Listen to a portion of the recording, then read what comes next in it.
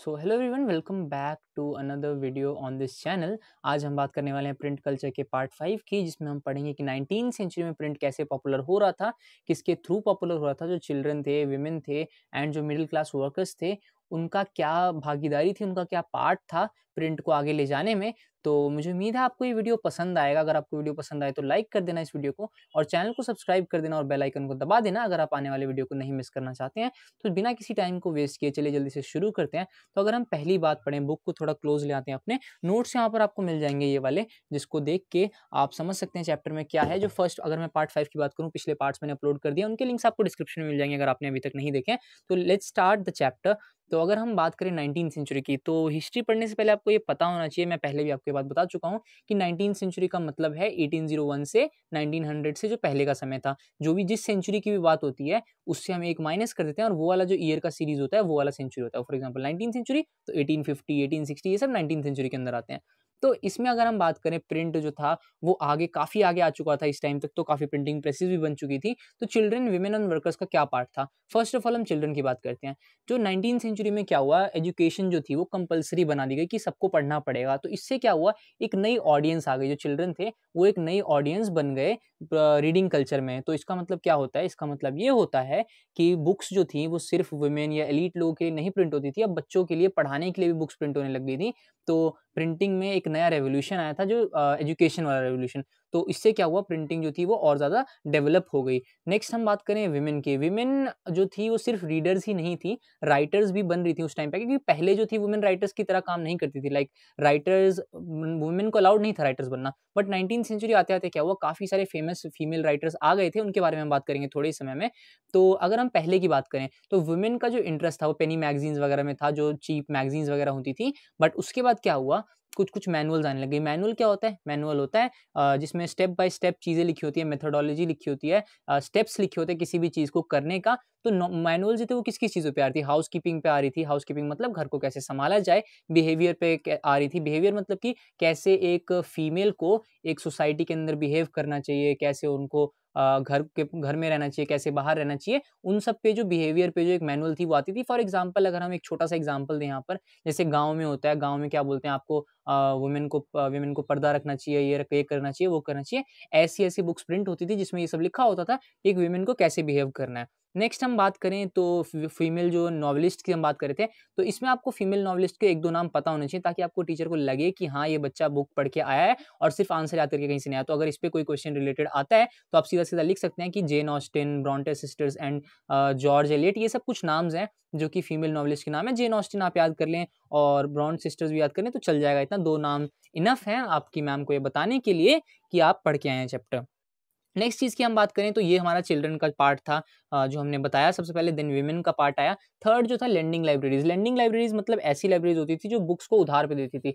ऐसा नहीं था कि जो सारे लोग बुक्स, जो लोअर मिडिल क्लास थे वो बुक्स को अफोर्ड नहीं कर पाते थे। तो वो क्या करते थे, लेंडिंग लाइब्रेरीज़ जाते थे, जहाँ से बुक्स जो थी उधार पे मिलती थी, कुछ दिन के लिए लेते थे, उनको पढ़ते थे। इससे क्या हुआ, वो भी एजुकेटेड होते जा रहे थे, और ना ही वो रीड कर रहे थे, वो साथ-साथ में राइटिंग भी उन्होंने शुरू कर दिया था। जैसे ही वो अपना काम खत्म करके आते थे तो अपना सारा लॉग बनाते थे डेली का, कि आज क्या हुआ है, कैसे हुआ है, क्या गलतियाँ हुई हैं, ताकि वो अपने आप को, फर्स्ट थिंग क्या थी, अपने आप को एक्सप्रेस कर पाएँ। सेकंड थिंग क्या थी, उसी चीज़ को देख के वो अपने आप को इम्प्रूव कर पाएँ। Self improvement and self expression, ये दोनों चीज़ें जो थी वो उनके लिखने से हो रही थी। नेक्स्ट अगर हम चीज़ की बात करें वो है फर्दर इनोवेशंस, कि क्या-क्या इनोवेशंस हो रहे थे। अगर हम 18th सेंचुरी की बात करें उससे पहले हमारे पास मेटल प्रेसेस थी।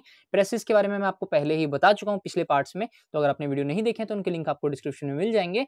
तो 18th सेंचुरी में हमारे पास मेटल प्रेसेस थी। अब मैं आपको 2 और प्रेसेस के बारे में बताऊँगा और उनकी खासियत क्या थी वो बताऊँगा, तो आप ध्यान से सुनना इस बात को। 19th सेंचुरी के मिड की बात करें, फॉर एग्जांपल 1850s की बात करें, तो वहाँ पर एक रिचर्ड हो थे, जो न्यूयॉर्क से थे। उन्होंने एक नया प्रिंटिंग प्रेस बनाया था, which was power driven cylindrical press. मैं आपको यहाँ पर प्रेसेस के बारे में ज़्यादा नहीं बताऊँगा क्योंकि वो आपके सिलेबस में नहीं है। अगर आप जानना चाहते हैं तो मुझे बता सकते हैं, मैं उस पे एक सेपरेट वीडियो बनाने की कोशिश करूँगा। तो सिलिंड्रिकल प्रेसेस जो थी, इसकी खासियत क्या थी?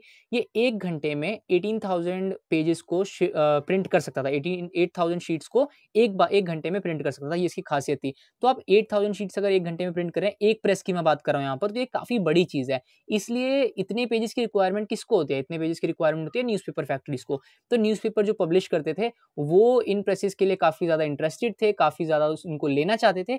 तो मेन जो इस प्रेस का यूज़ था, वो न्यूज़पेपर इंडस्ट्रीज़, मैगज़ीन इंडस्ट्रीज़, जिनको रोज़-रोज़ प्रिंट करना होता था बहुत ज़्यादा पेपर्स, वो उन प्रेसेस को लेते थे। सेकंड, जब हम लेट 19th सेंचुरी की तरफ आए, लेट 19th सेंचुरी मतलब 1880s, 1890s, ऐसे में जब हम आते हैं, तो वहाँ पर एक नया प्रिंट आया था, ऑफसेट प्रेस आया था, प्रिंटिंग प्रेस। इसकी क्या खासियत थी, ये जो प्रिंट था, ये 6 कलर्स में एक साथ प्रिंट कर सकता था। पहले के प्रेसेस की अगर हम बात करें, वो सिर्फ ब्लैक एंड व्हाइट प्रिंट करते थे, बट जैसे ही हम यहाँ लेट 19th सेंचुरी की तरफ आते हैं, तो नया ऑफसेट प्रिंट्स आया था, थोड़ा-सा महँगा, बट 6 थोड़ा-सा महँगा और थोड़ा-सा स्लो, बट 6 कलर्स को एक साथ प्रिंट कर सकता था, ये इसकी खासियत थी। तो जो भी इमेजेस वाली बुक्स होती थी या फिर प्रिंटिंग प्रेसेस होते थे, जहाँ पर कलर्स की रिक्वायरमेंट ज़्यादा थी, वो यहाँ पर आने लग गए थे, और उन उन मैगज़ीन्स में, उन में यही वाला ऑफसेट प्रिंट जो था, ऑफसेट प्रेस जो था, वो यूज़ होता था। अगर हम और चीज़ें बात करें, तो छोटी-छोटी इम्प्रूवमेंट्स, सेम प्रेस में थोड़ी-थोड़ी इम्प्रूवमेंट्स कर सकते हैं। इसका एक मैं छोटा-सा एग्ज़ाम्पल आपको देना चाहूँगा। मान लीजिए आपके पास एक गाड़ी है, उसका टायर जो है वो घिस गया है थोड़ा-सा, तो आपकी जो गाड़ी है वो इतने अच्छे ढंग से नहीं चलेगी जैसे वो पहले चलती थी, तो आप उसका टायर बदल देते हैं ताकि वो थोड़ा और अच्छे से चलने लग जाए, या फिर आप ऑयल, इंजन ऑयल बदल देते हैं, तो वो थोड़ा-सा और इम्प्रूवमेंट हो जाता है। तो उन्हीं प्रेसेस में काफ़ी सारे इम्प्रूवमेंट छोटे-छोटे हो रहे थे, जिसकी मैं आपको थोड़े 2-3 एग्ज़ाम्पल देता हूँ। फर्स्ट वाज़ फीडिंग पेपर, मतलब कि जैसे पेपर जो फीड होता था, वो उसको चेंज कर दिया गया, और पेपर जो फीड करने का मेथड था, प्रिंटिंग प्रेस के अंदर जो पेपर फीड करते थे, उसका जो मेथड था, उसको चेंज किया ताकि जो प्रिंटिंग प्रेस है, वो और ज़्यादा एफिशिएंटली प्रिंट कर पाए। उसके बाद था प्लेट्स की क्वालिटी, जो प्रिंटिंग प्रेस में क्या होता है, प्रेस करते हैं ना एक प्लेट को, ताकि पेज के ऊपर वो प्रिंट हो सके। तो वो जो प्लेट की थी, उसकी क्वालिटी को इम्प्रूव किया गया। उसके बाद हमारे पास ऑटोमेटिक पेपर रील्स, जो पहले क्या होता था, मैनुअल पेपर की जो रील्स थी, वो मैनुअली प्रोवाइड करनी पड़ती थी। धीरे-धीरे क्या हुआ, प्रिंटिंग प्रेस में ऑटोमेटिक पेपर रील देने लग गए, ताकि पेपर एक तो अपने आप जाएगा, मैनुअल लेबर की ज़रूरत नहीं पड़ेगी। दूसरी बात है, अगर ऑटोमेटिकली वो जाएगा, तो वो ज़्यादा अच्छा रहेगा इससे कि हम अगर मैनुअली दे रहे हैं। उसके बाद क्या था, ये सब तो ठीक है, इम्प्रूवमेंट्स हो गई। देन पब्लिशर्स जो थे, वो चाहते थे कि जो बुक्स हैं वो ज़्यादा बिकें, ज़्यादा लोगों तक पहुँचे, तो उन्होंने कुछ-कुछ नई-नई इनोवेशंस, नई-नई इम्प्रूवमेंट्स लाने शुरू कर दिए। इसी में हमारा एग्ज़ाम्पल है शिलिंग सीरीज़। शिलिंग सीरीज़ जो थी 1920s में एक सीरीज़ थी, बुक्स की सीरीज़ थी, ताकि लोगों का जो ताकि बुक्स जो हैं वो सिर्फ़ रीडिंग, यानी कि पढ़ाई की चीज़ें, और सिर्फ़ मैनुअल्स तक ना रह जाएँ। इसलिए क्या हुआ, नई-नई कहानियाँ लाने लग गए, नई-नई सीरीज़ लाने लग गए। 1920s में इंग्लैंड में शिलिंग सीरीज़ आई थी। फॉर एग्ज़ाम्पल अगर हम अभी की बात करें, तो टीवीज़ की सीरीज़ जैसे आती है ना, वैसे ही बुक्स की सीरीज़ आने लगी, ताकि लोगों का इंटरेस्ट उसमें बढ़ाया जा सके और बुक्स को ज़्यादा बेचा जा सके। तो यहाँ पर हमारा जो पार्ट 5 है, वो खत्म होता है। पार्ट 6 मैं जल्द से जल्द बनाने की कोशिश करूँगा और उसे अपलोड करने की कोशिश करूँगा। So thank you so much for watching the video. I hope you like the video. Click the like and subscribe button if you found this video helpful, and share for more videos like this.